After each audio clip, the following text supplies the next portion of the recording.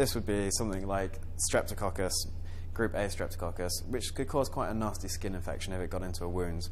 Growing in these laboratory petri dishes are dangerous levels of harmful bacteria. Sky News asked microbiologists to take samples of floodwater from people's homes and gardens on the Somerset Levels. And this is what their analysis showed.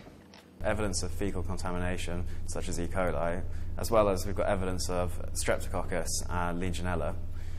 These things, while they may be harmless when floating around in floodwater, if you were to get them into an open wound or into your mouth or on your food, could cause some quite severe gastrointestinal illnesses. Residents in Moorland feared as much. Their septic tanks have been overflowing for weeks.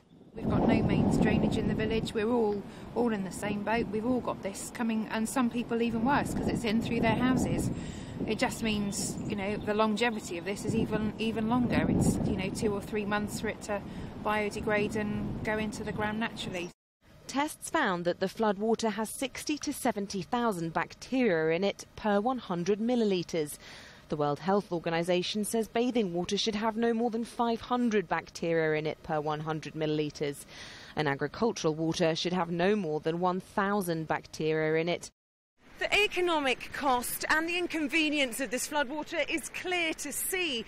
But now these scientific tests prove what the residents here have feared for a long time, that this water is a health hazard, and it is a constant and an uphill struggle to keep this water away from people. Public Health and the local authorities have insisted the risk of contamination is minimal. We would expect floodwater to contain bacteria. It's quite normal. But what our experience shows us is that people heed the messages about good hygiene, and we're not seeing any great increase in outbreaks of disease. We're not seeing anything like that. So the key message is that people wash their hands and wipe down surfaces and are very careful about making sure their hands are clean before they handle food. But scientists have found that mild fevers, as well as diarrhoea and vomiting, are ongoing risks from the miles of dirty floodwater here.